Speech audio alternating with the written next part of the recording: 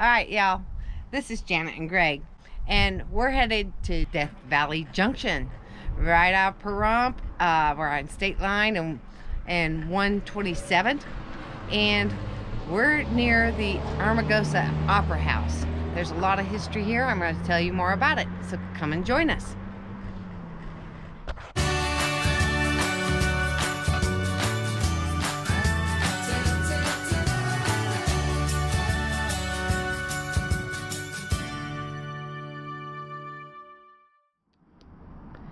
Alright folks, here we are, Death Valley Junction.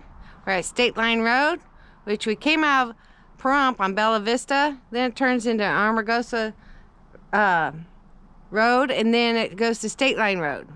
But this is Highway 127 here, and State Line Road. That's how we came in. There's the Amargosa Opera House.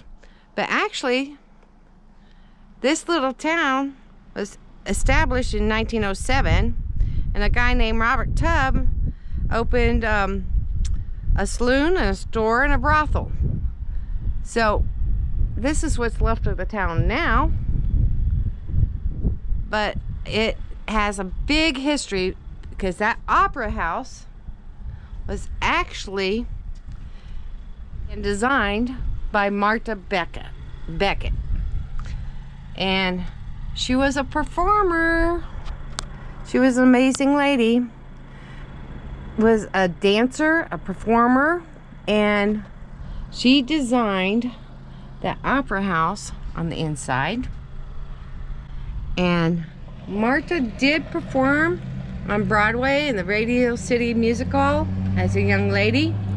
And in 1968,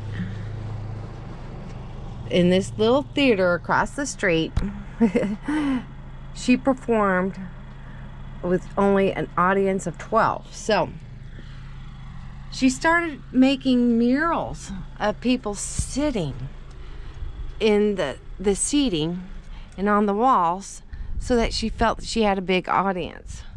This lady was amazing. Here's was born in 1924, passed in 2017, so not very long ago.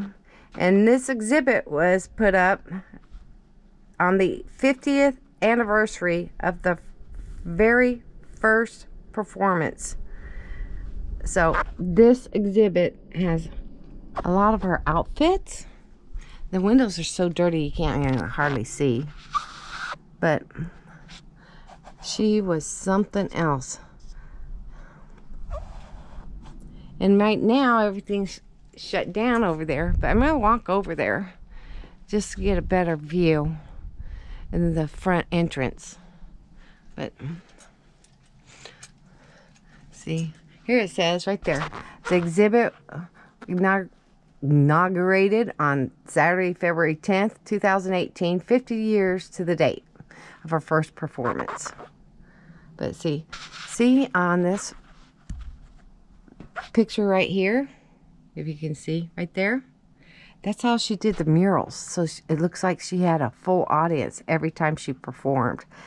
And all these outfits are original. Yeah, it says original down here. Isn't that amazing? Amazing lady. Okay, and yeah, see, the Amargosa Opera House and Cafe was built in 1923. Okay, that's pretty cool.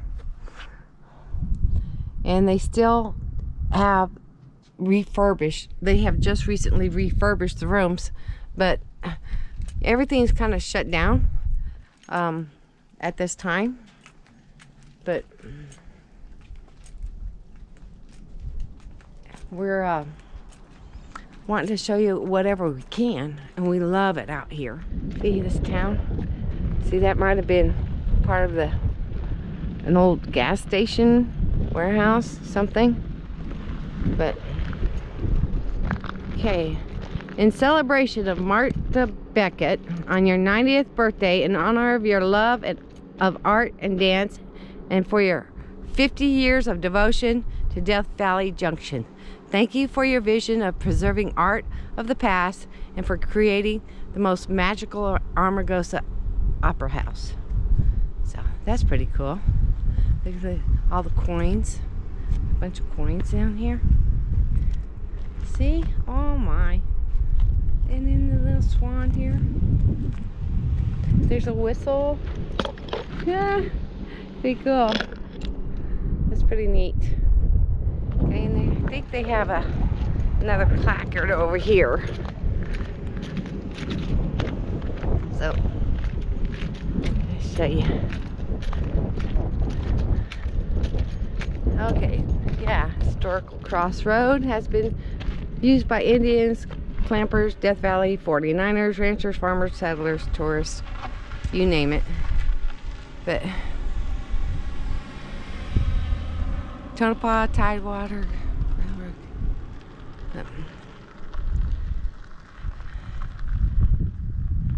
Death Valley Junction had a rail service until 1940. At its peak, the town had a population of 300. Today, it's on the National Register for Historical Places. Yeah, that's what I figured that was. So, that's pretty cool. There goes Greg driving around. He's gonna meet me over here. But they do have a caretaker here. We drove by here before and talked to him. And normally it'd be like $5 to do the little tour for the Opera House. Right now everything's pretty much shut down. I don't know how long that will be. Not until California lets people open things back up. Since this is California. But I wanted to show you these doors. That's really cool. And imagine people all dressed up coming out to see her. And they did have a big celebration. And I saw that on television. It's after she passed.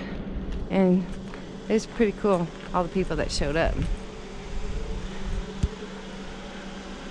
Okay, the Amargosa Opera House presents the original works of Marta Becket, ballets and dance pantomimes. You know, I can't talk. Performances vary through the season. See front desk for tours. Entire theater has been hand painted with murals by Marta Becket. Yes, it's amazing. One of these days we'll be able to get in here. Let's see. Pretty cool. That's pretty cool. I like that. Pretty cool. Yeah, no tripods allowed, no commercial photography, and no drones. It's going to be closed until the end of August, it says. They're doing a campaign to raise funds so they can help them reopen. Yeah. Here, let me just give you a quick look at this. And leave it out as you find it. So they do future reservations for the hotel here too. That's pretty cool.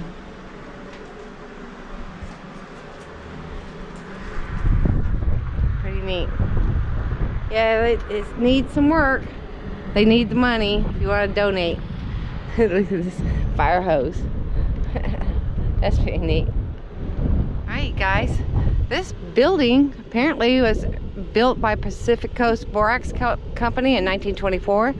The original name was Cork Hill Hall. It was a social center for the junction between 1924 to 1948. Cork Hill Hall was abandoned, and then in 1967, Marta Becket discovered the building and transformed it into the Opera House. And it opened in February 10th, 1968. But I didn't know that. So this wasn't just built for her. It was here already, and she transformed it. That's pretty cool.